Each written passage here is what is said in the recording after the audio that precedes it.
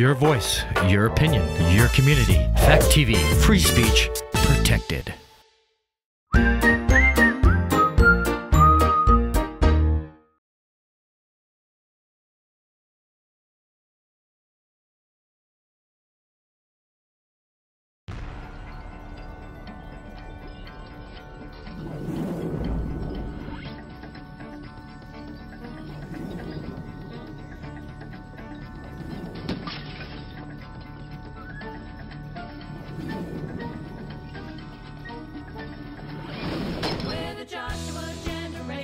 Celebrating Christ our King, lifting up his holy banner, marching into the promised land. Chains of sin have now been broken, there is glory in this place, where the Joshua generation walking in his amazing grace, walking in his amazing grace.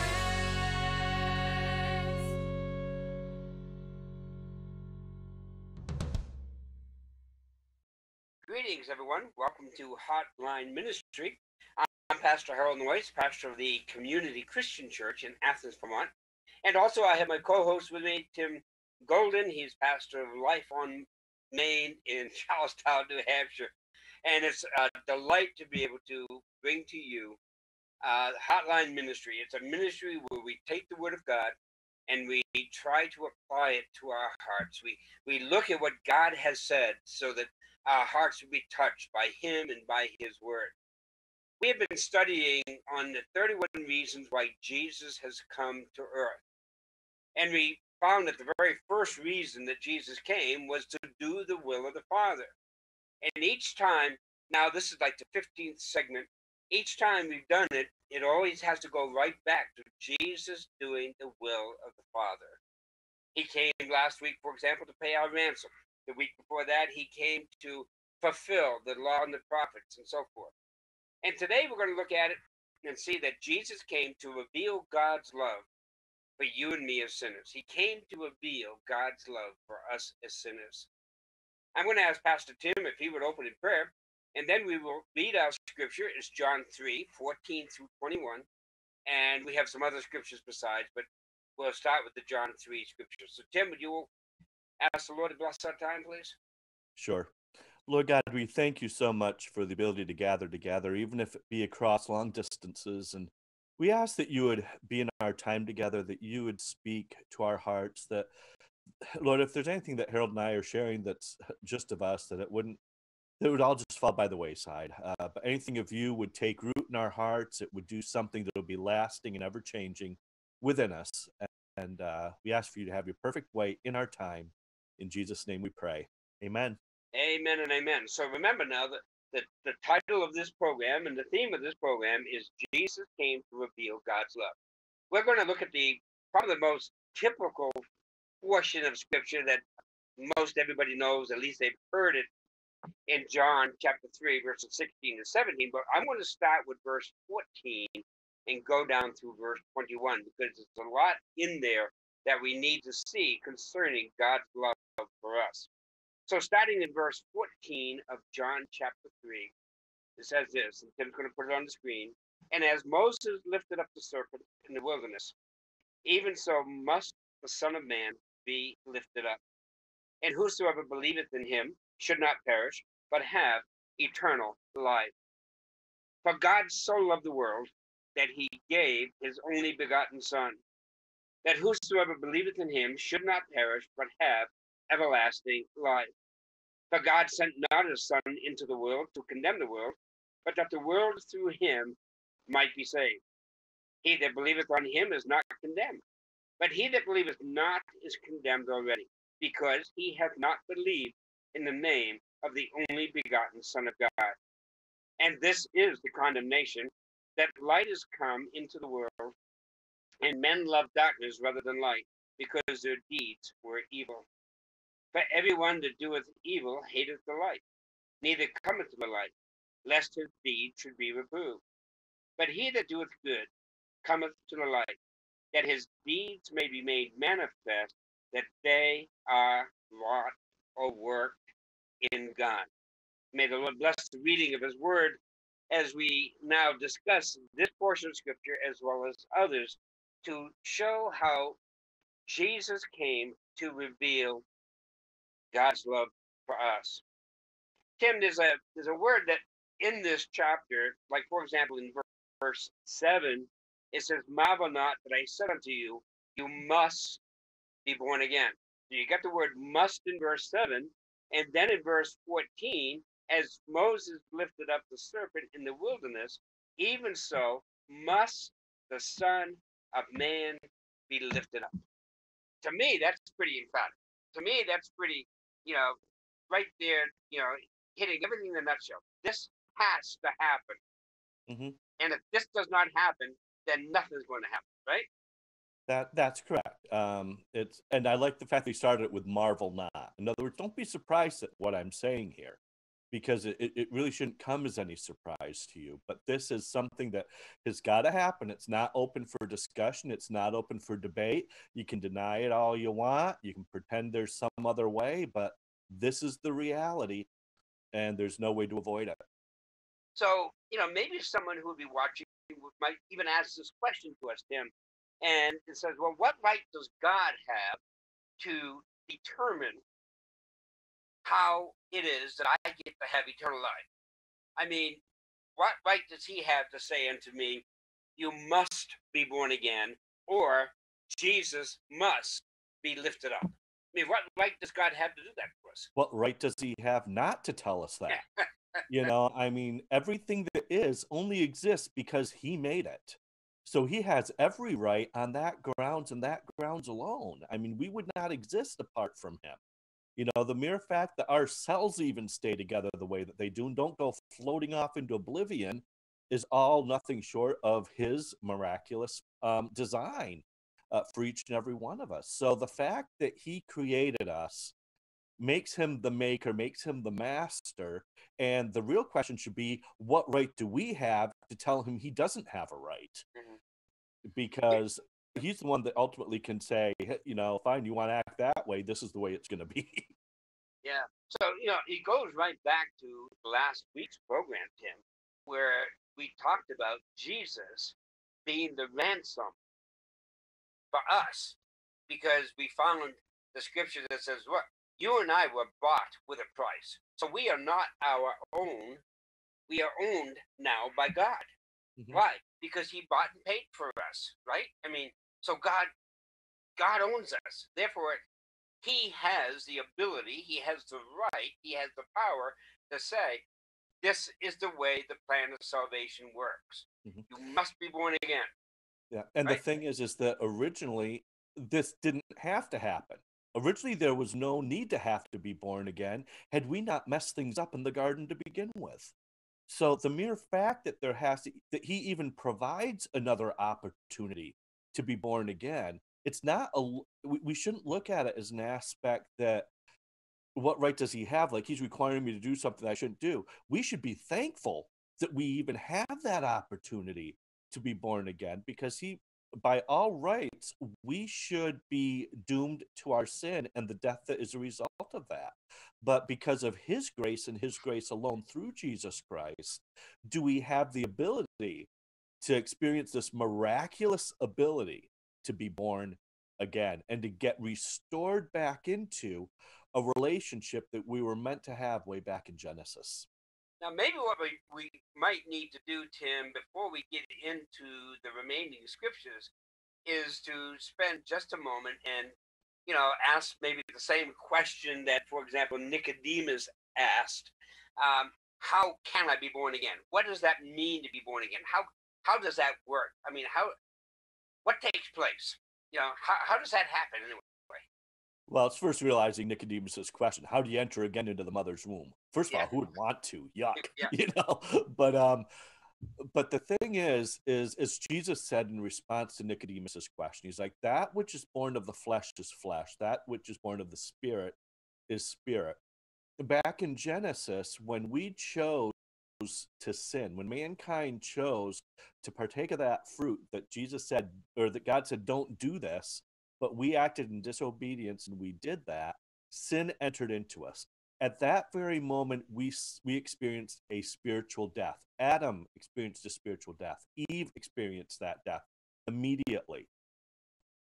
Even though physically they would die later, they spiritually at that point were dead. So And that means separation from God exactly. in their And relationship. so that spirit man, if you will, is what has to be born. Because we are born, it says, into sin. So we are actually born in as paradoxical as it might sound, we are actually born into a state of death from the minute that we leave the mother's womb. And that even though we are breathing air, there is the spirit man that still has got to experience a birth. And that comes only through the power of the Holy Spirit and the blood of Jesus Christ. And when we receive Jesus into our hearts, he then, through the Holy Spirit, breathes life into our spirit, much like God breathed life into the nostril of man in Genesis.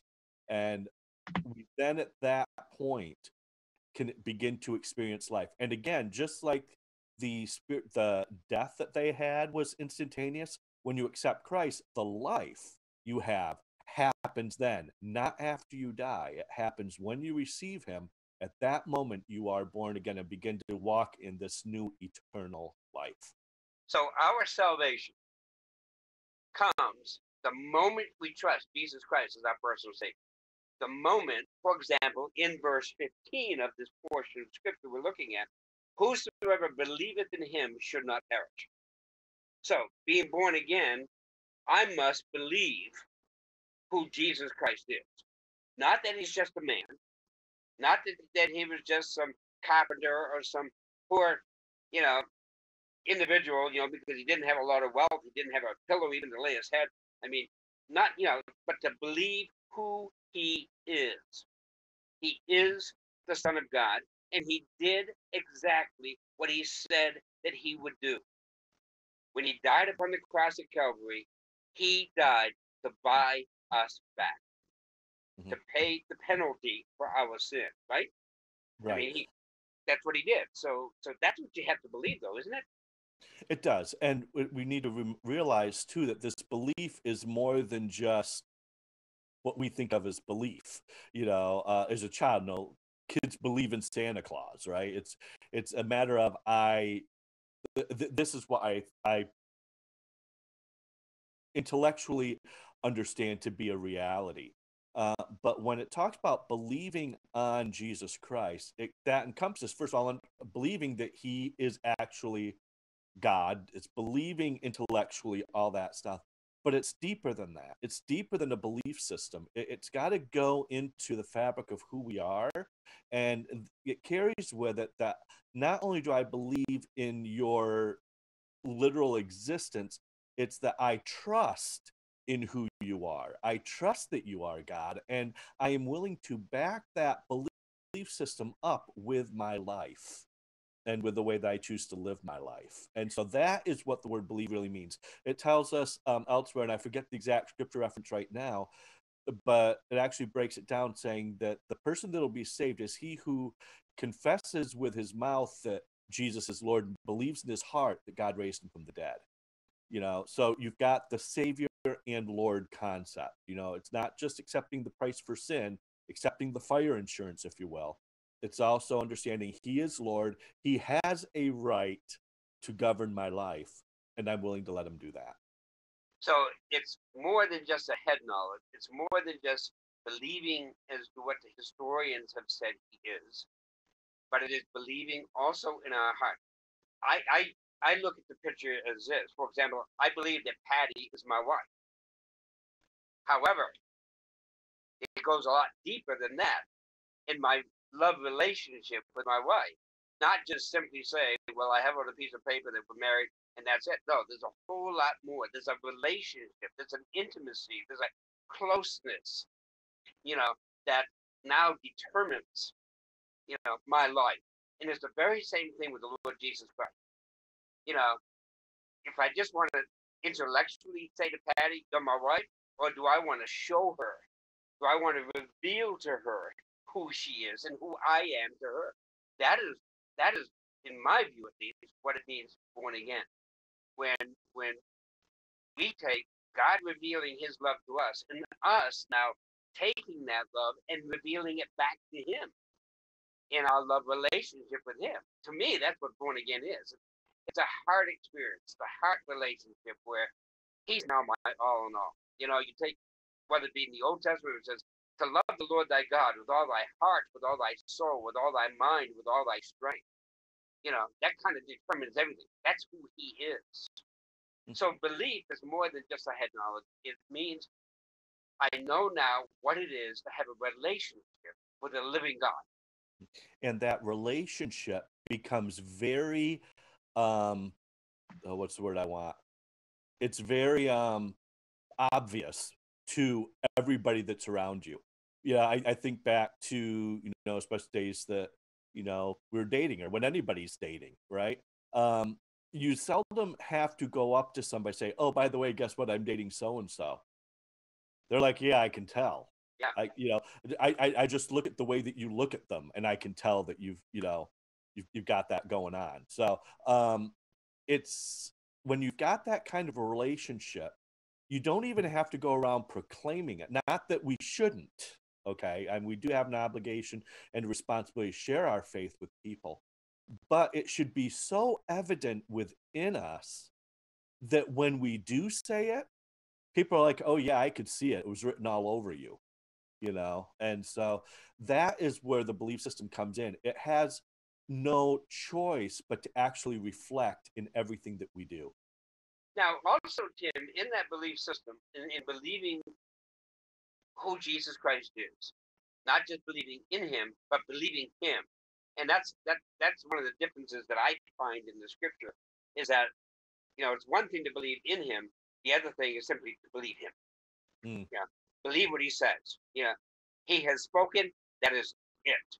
And then we look in verse 15, for example, where he goes and he says, the whosoever, and I love that, because who does eternal life, or who does this being born again, who does it include? Anybody that's willing to grab hold and run with it. Yeah. So it's open to everybody.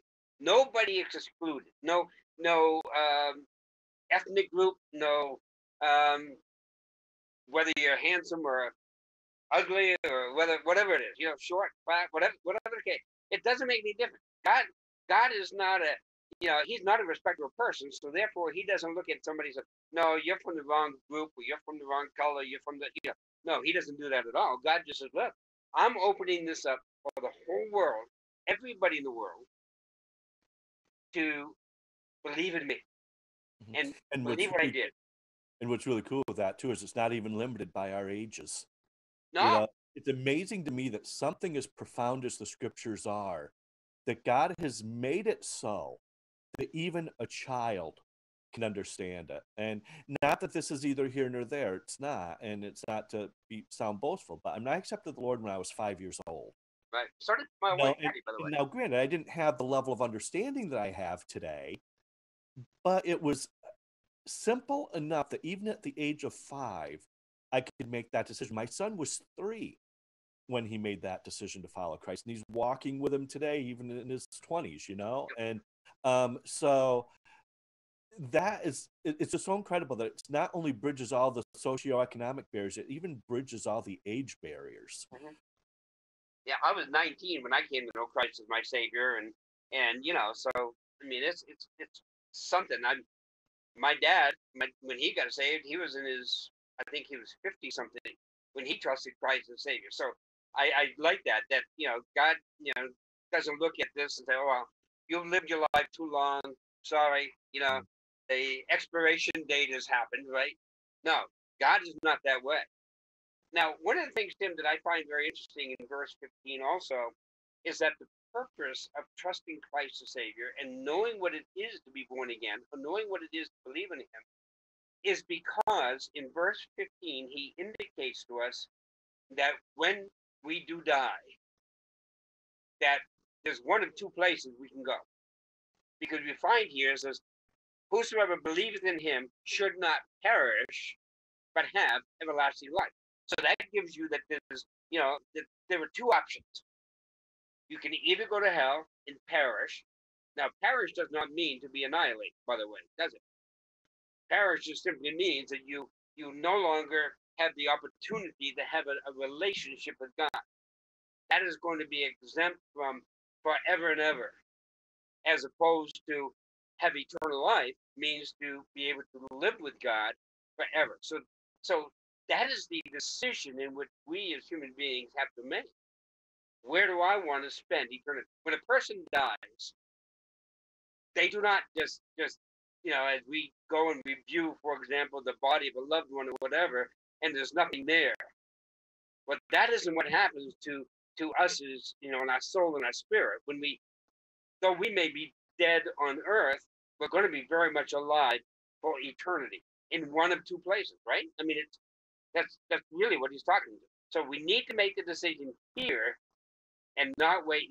I've had a lot of people say to me, well, I'm going to wait until I die, and then if I go to hell, I'm going to see if I like that, or if I go to heaven. No, you're not going to have another chance after you take your last breath. Mhm. I mean, we got to make the decision now, right? I mean, Well, that's it. It's and that's why he said you must be born again if you want to have any chance at, I shouldn't even say have any chance because it's not left up to chance at that point. It's a guarantee.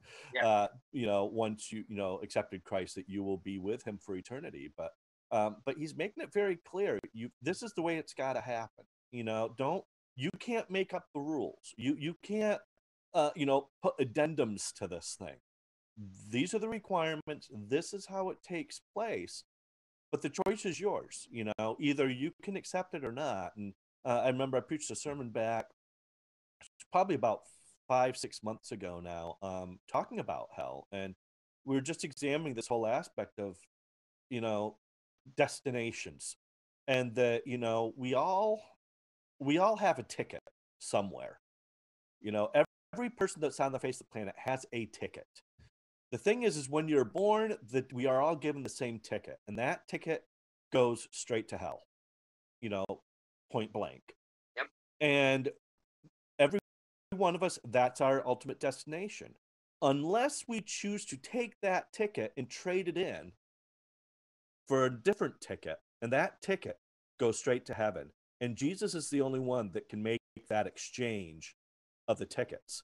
But if we don't accept him, we're left holding the original ticket that we were dealt or that we were given. So, that's why he's saying, you want a different way, you want to be able to experience life everlasting, you got to be born again. You got to exchange your ticket in for this better ticket that I am more than willing to give to you, without any additional cost necessary.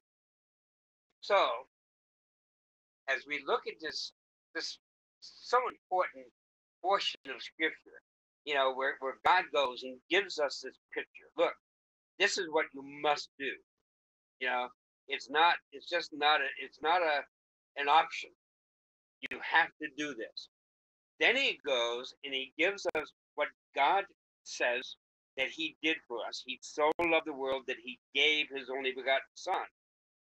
That whosoever, there's that word again, it's for anybody, whosoever believeth on him should not perish, but have everlasting life. So you have it in verse 5, that you should not perish and have everlasting life. You have it in verse 15, and then you also have it in verse 16. You should not perish and have everlasting life. So God says, look, just in case you didn't catch it in verse 15, I'm going to give it again to you in verse 16. So how important is it to God that we understand, hey, there are two options that I'm laying on the table. One option is death. One option is life. You choose the one you want. Yeah. And so many people would, have said to me over the years in my pastorate, and probably to you too, Tim, why did God send so-and-so to hell?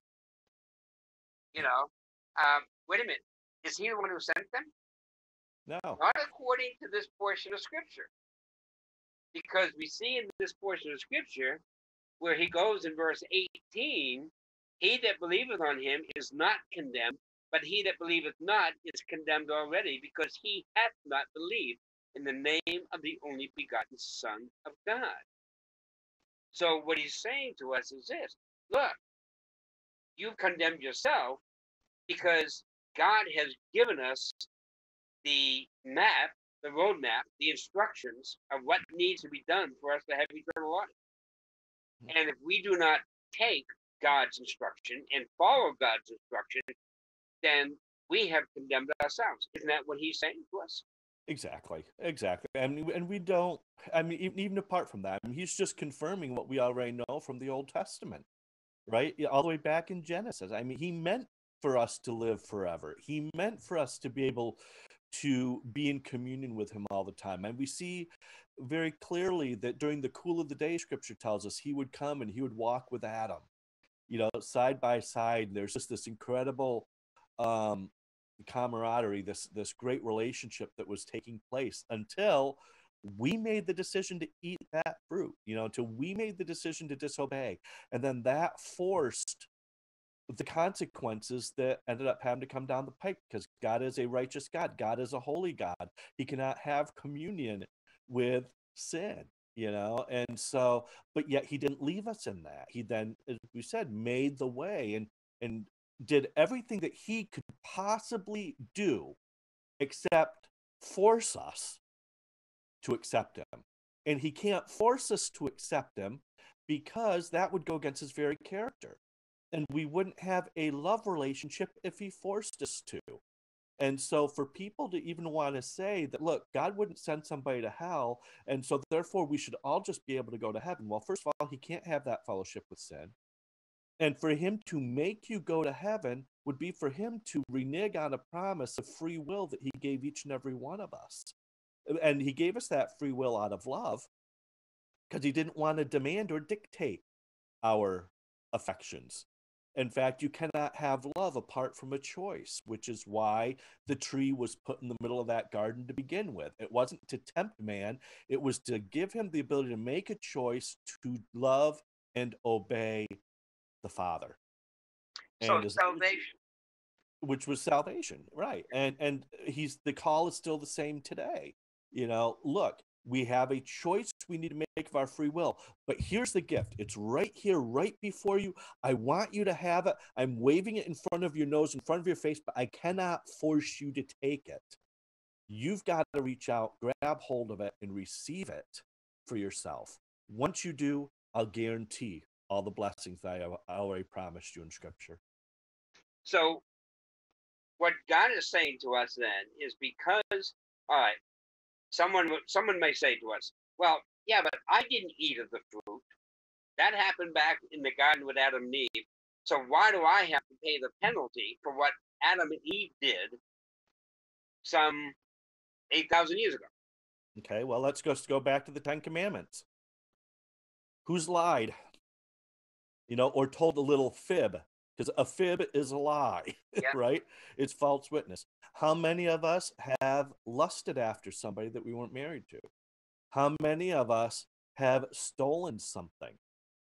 And that may have not necessarily meant going out to a store and robbing the place, but how many of us have stolen from our employers as far as time that they deserve and things of that nature? See, and breaking any one of those, scripture says you break one, you've broken them all. So anything that we have done that has been contrary to Christ, that has been contrary to his holiness, distances us and subjects us to the same penalty as Adam and Eve received for eating that fruit, because it is all disobedience to God. And so maybe you weren't Adam and Eve, maybe you didn't do the initial one, but we've all done it since. But even apart from doing it, even if you didn't, which by the way is totally impossible because scripture says even our best righteousness is filthy as rags. But even if we didn't do any of that, the mere fact that the first man and woman sinned, scripture says we are all born into it. It is a condition that infects every single person from this point on. The only remedy is the blood of Jesus Christ. So it's no different, for example, than you and I being born into our families. I mean, I'm a noise. I have the traits of the noise, and people can look at me and they can say, I know, if I go back to my hometown, for example, they would be able to look at me and say, I know who your father was. I mean, just look at you. You look a lot like your dad. You have mannerisms like your dad. My wife upstairs, when we play cribbage, and every once in a while she'll look at me and she'll say, I just saw your father in you. Whether it be the way you held your head or the way you did this or the way you said this, I just saw Fred, you know, and that's the way it is. That's just the way it is. So God goes and he gives us the problem, but he also gives us the remedy to the problem. And that's one of the reasons that one of my favorite words in the scripture, in all of scripture, one of my favorite words is but. Because God gives you the problem, then he uses the word but, and he says, here's the remedy. Or he may give you the remedy and say, but here's the reason for the remedy. Here's the problem. So now we have that in verse 16 and 17, because even though he says, look, if you don't believe in him, you're condemned already, because you have made that choice. Pastor Tim has already explained that to us, that it has to do with a choice. I mean, today in our world, in our society, there's a big thing about making choices, isn't there? I mean, you take the abortion situation. They're screaming, well, it's a woman's choice. A woman has to make the choice, and all of this. So whatever it is in which we do, it's a choice. And well, salvation is a choice. Either you can choose to believe Jesus Christ for who he is and what Jesus Christ did, or you can choose not to. But here is the problem. If you choose not to, you're going to perish and go to hell. If you choose to, then you're going to be able to have eternal life with him. You're going to be able to live with him in heaven for all eternity. Now, to me, it doesn't, to me, it's not a hard choice. But maybe the only reason I'm seeing that is because I have, then I now see the difference. But if someone told me, and I was told back when I was 18 years old, I didn't see the need to make the choice. But then when I was 19 and I went to a service and I heard a message and God spoke to my heart, and it's almost like he said to me, Harold, tonight's the night you got to make the choice. I'm laying it flat out for you. You can either have this or you can have this, but this is your choice. And that was the night that I chose to trust Jesus Christ as my personal Savior. And he's doing the very same thing in this John chapter 3, where he goes and says, look, here's the problem, verse 16 and 17, here's the remedy, and then verses 18 to 21, look, God is saying to us, I'm not the one condemning you. You're condemning yourself if you choose not to believe what my son, this is God speaking, believe what my son did for you upon Calvary's tree. Yeah. And that's the choice, right?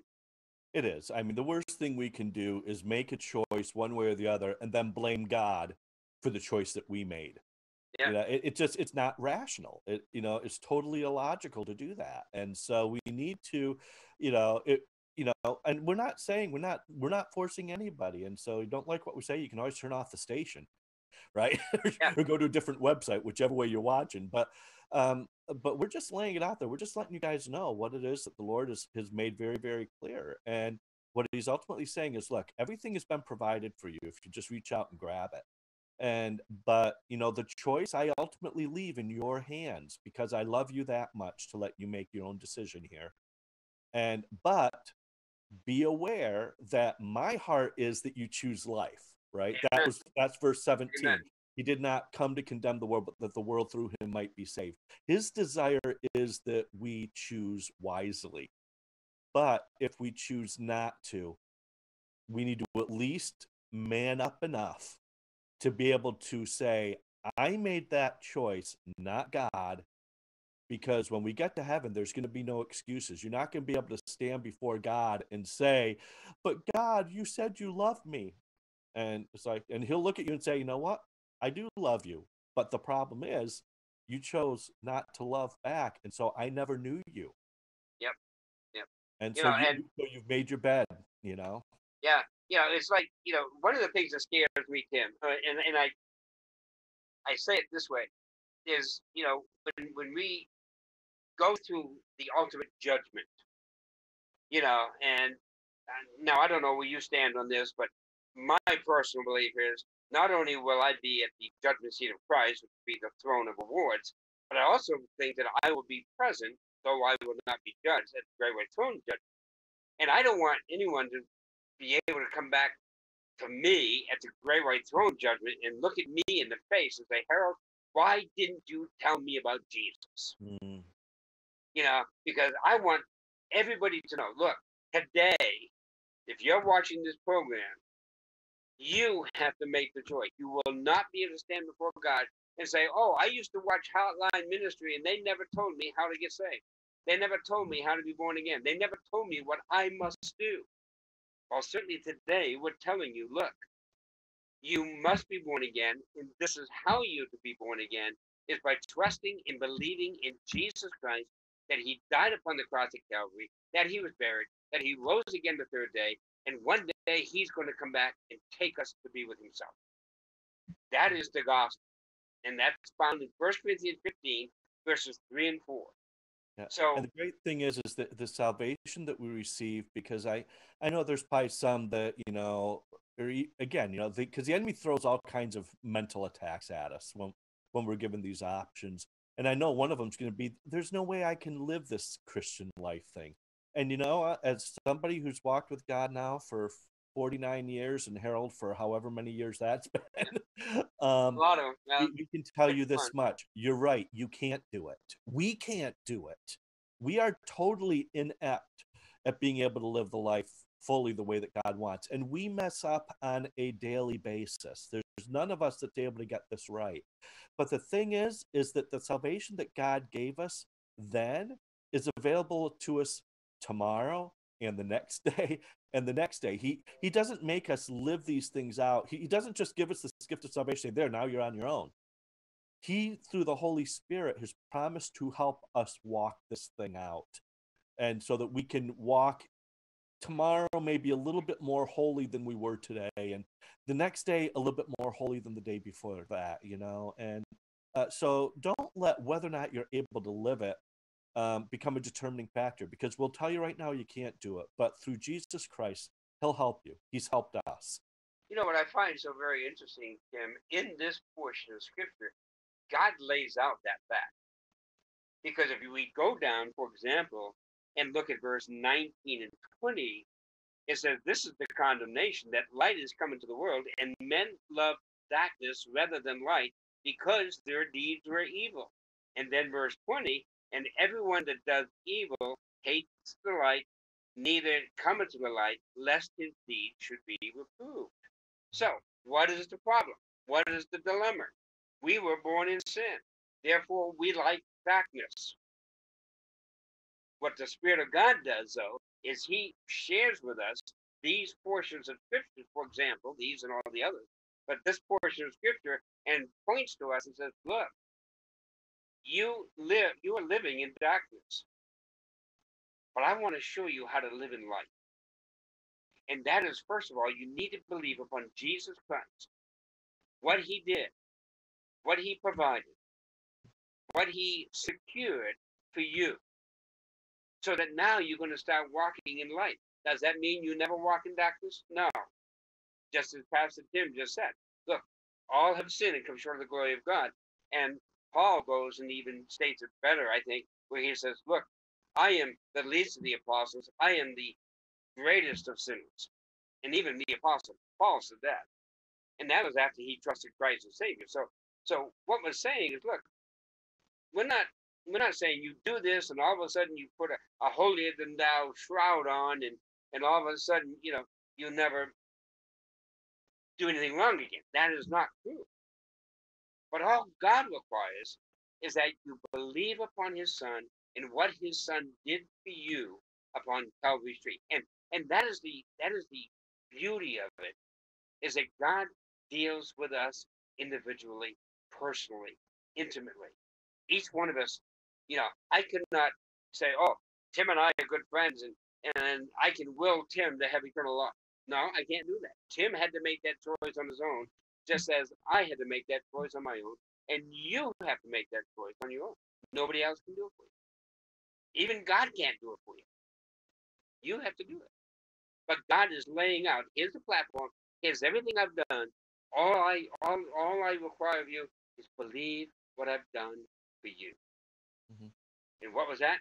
God so loved the world that he gave his only begotten son. Mhm. He sent his son from heaven to come to earth to live for 33 years. Then he sent him on the cross. By the way, Jesus also laid down his life, so you know he did it willingly. It wasn't the Father pulling on Jesus and he was fighting the Father. Saying, no, I don't want to go. No, he didn't do that. Jesus Christ laid down his life. Why? Because his Father sent him to do a job. And that job was this, is that he paid the penalty for you and for me that we could have eternal life.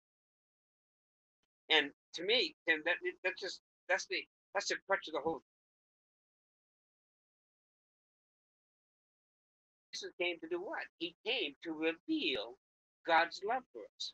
Peter says it very well. When Peter, I think it's in 2 Peter chapter 1, he goes and says, God desires that none should perish, Mhm. but that all should come to repentance. So what is God's heart? Is God's heart for you who are watching to go to hell?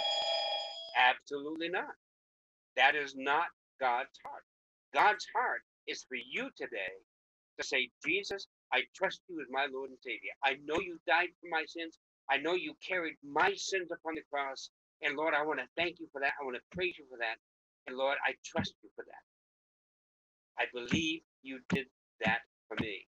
And if you said that, and if you realize that today in your own life, then you can just say, Jesus, come into my life, save me, cleanse me, make me the person you want me to be, and then believe that God did it. Is it that simple, Tim? It really is that simple. And that is maybe why so many people have a hard time with it. Because I think in some ways it would be easier for us to swallow if we had to do something more. Mhm. Because then we can take some sort of accolades for it, and maybe pat ourselves on the back a little bit. But Jesus made it very clear that, look, this is a free gift that's offered to you. And it's done that way for one reason. So nobody can boast. Nobody can say, I was better than this person. Right. It's we all come on the same equal ground. None of us is worthy. All of us have sinned, but Jesus made the way and Jesus paid the price. And so we all are left in this place of just being filled with incredible gratitude for the Father and the ability to be able to love others around us the way that Christ loves them, and that he was willing to die for them. Tim, another aspect that I think is really interesting is for example, with Tim and I being pastors and such, when we get to heaven and we're assured we're going to go to heaven because we have trusted Christ as our personal Savior, we have believed on Him and what He did. When I get to heaven and I see guys like the Billy Grahams and the George Whitfields and the Charles Spurgeons, and you can go through hundreds and thousands of greater men who have done greater things than we have done. But you know something? When we get to heaven, guess what? We're all going to be on equal terms. Mhm. How did you get here? I got here through Jesus Christ and believing on Him as God has told me to do. That's it. Yeah. God isn't saying, well, Harold, you can have eternal life if you lead 100 million people to Christ. No, I have eternal life by simply trusting Jesus Christ as my personal Savior, and trying to be faithful to that which He has called me to do. And I'm not going to be in competition with the Billy Grahams and all the rest of them when I get to heaven. It just isn't going to happen. Right. And it's probably why that the one song that is the most popular, not just in churches, but even among non-Christians, is that simple song by Isaac Watts, Amazing Grace, how sweet the sound that saved a wretch like me. I once was lost, but now I'm found. I was blind, but now I see. And that's the song that everybody can sing because that's where everybody is at, and it all brings the glory back to Jesus. And there's another song too, Tim. Tim and I love music, so that another song that just comes to mind. Just as I am, without one plea. Mm. Yeah, And that's exactly how Jesus Christ wanted me and wants us, just as we are.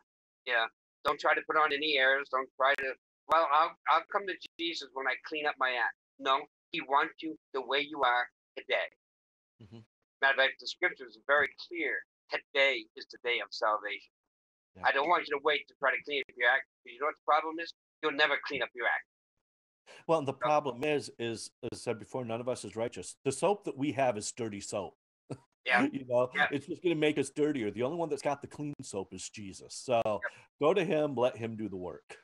Yeah, and and to me, Tim, that seems to be the hardest thing for so many to accept, is that Jesus Christ has already done it. He's already accomplished it. He's already fulfilled it. Mhm. All we need to do is just believe that He did. Mhm. He did it for me. Yeah. You know, it's easy for me to believe He did it for Tim Golden, but would He do it for me? Yes, He did it for me, and He did it for you. Who's ever watching? He did it for you. And when did He do it for you? When did He do it for me? Even It before the wasn't. foundation of the world, by the way. That's right. And it wasn't. Yeah. So it's before we were even born. But Yeah. it wasn't after you and I made a decision to follow Him. It wasn't after we decided to accept a call into the ministry. He did it all the way back when we were living for ourselves, when we were going our way, when we didn't want anything to do with God.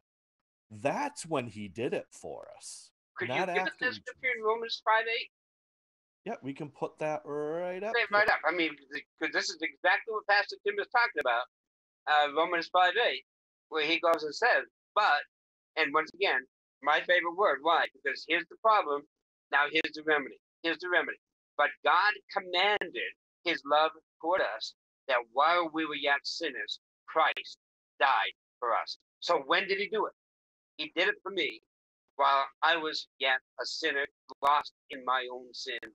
He did it for you when you were still a sinner, lost in your own sin. He said, look, I will take the payment that needs to be done for you, or the penalty that needs to be done for you, in payment for your sin. What an amazing God we have. It is. And I think the other big thing for us to do, because I think that sometimes, even for us that are believers, sometimes it's easy for us to remember that verse, that while I was a sinner back then, he loved me, He forgave me.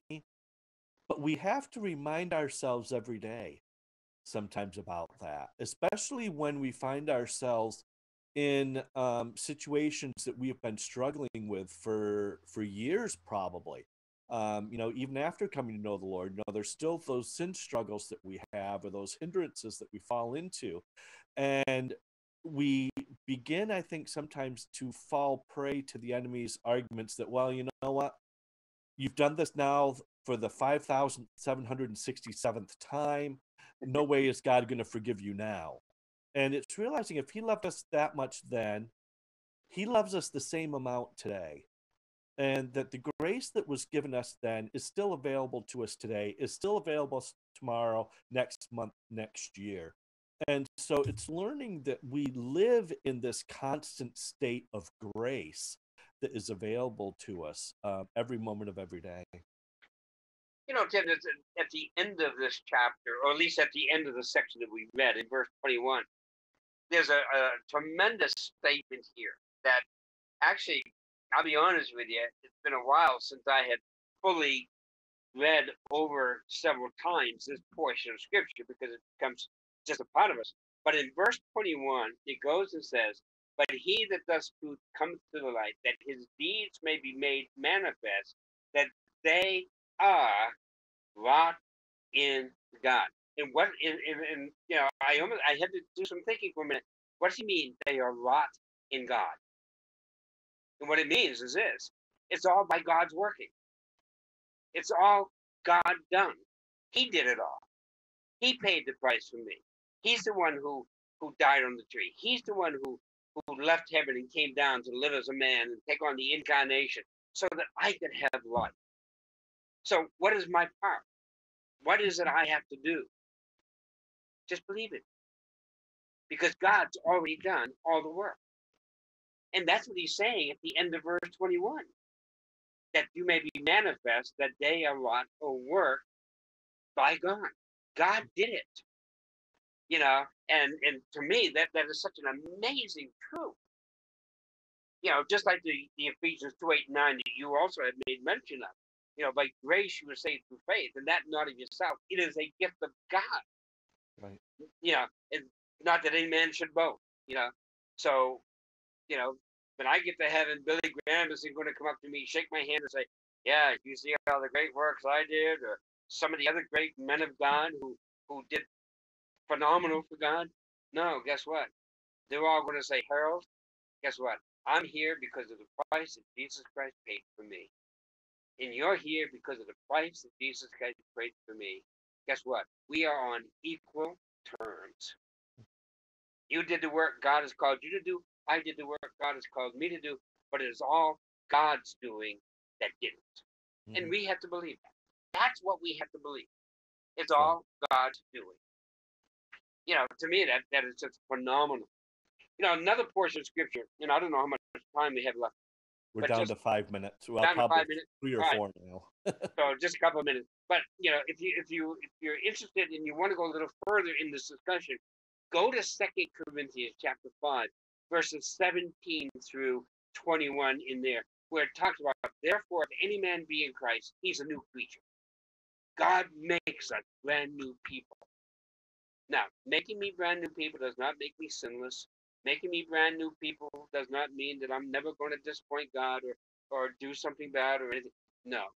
But I tell you what, he's going to change your attitude. He's going to change who people are going to see you for who you are. And it worked in my life. It's worked in Tim's life. And that's exactly what God wants to do with you. He wants to make you a brand new creature in Christ. All right? Old things are passed away. Behold, all things become new. Today, you can have that happen to you by simply believing Jesus Christ on what he did on Calvary's tree for you. I'm Pastor Harold Norris, pastor of the Community Christian Church. And of course, as you know, because of the pandemic, we have not been having morning worship services. But you can catch me on Facebook at 8:30 on Sunday morning or anytime during the day. Just punch in Harold Noyes, and you will see that there'll be a little video that I did, a little message that I did on Sunday morning. And I know that Tim does live broadcasts of his morning service at 11 o'clock. So, tune in, hear the word of God. And then when things get back to normal, whatever that's going to be, then we'd love to have you come on out to the Community Christian Church in Athens, Vermont. We're on the Lower Road in Athens, 9:30 morning worship, and we'd love to have you come out and see. Tim? And when we resume, we're on Main Street in Charlestown at the old St. Luke's Episcopal Building, 11 o'clock on Sunday mornings. We are, as Harold said, also on Facebook. You can find us facebook.com/lifeonmain. We air the services there at 11 o'clock. We also have daily videos on various Christian topics throughout the week. So feel free to pop in and just take those things in as well. But as Harold says, we do thank you guys for watching. There's a lot of different ways that you can connect with Heartline and get the word out about Heartline. We are, of course, here on Fact TV, but we're also in Brattleboro, Springfield, as well as up in the Northeast Kingdom on their community stations.